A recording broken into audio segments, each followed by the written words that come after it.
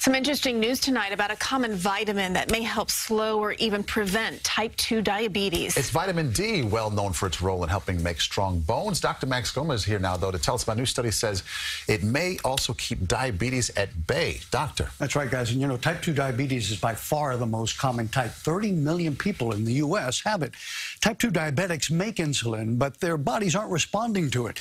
And eventually, the insulin-producing cells are exhausted and blood sugar goes up. That's where some people think vitamin D can help. You don't have to search for long on social media to find people touting the benefits of vitamin D in diabetes. 5,000 to 8,000 IUs of vitamin D every day.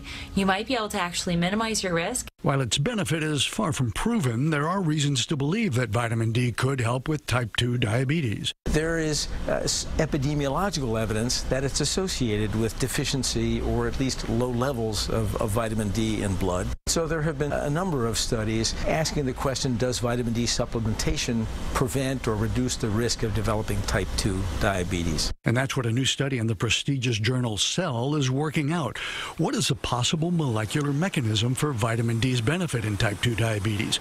Researchers used insulin-producing beta cells made from stem cells and found that vitamin D interacts with genes in the nucleus in a way that reduces inflammation in a lab dish and in mice. If you then supplement human beings at risk for diabetes, that it would reduce their risk of beta cell failure, beta cell inflammation, and a progression to full-blown diabetes in people at risk. Dr. Andrew Stewart directs the Diabetes, Obesity, and Metabolism Institute at Mount Sinai and says that while making beta cells more resistant to inflammation might stave off diabetes, it remains to be shown in humans.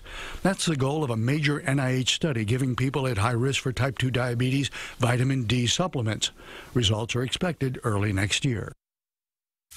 Now, many experts think that most of us are somewhat deficient in vitamin D because we're told to avoid the sun because of skin cancer. And we don't get much sun in the winter anyway. The good thing about vitamin D is that it's easy to get with supplements. Just be careful not too much.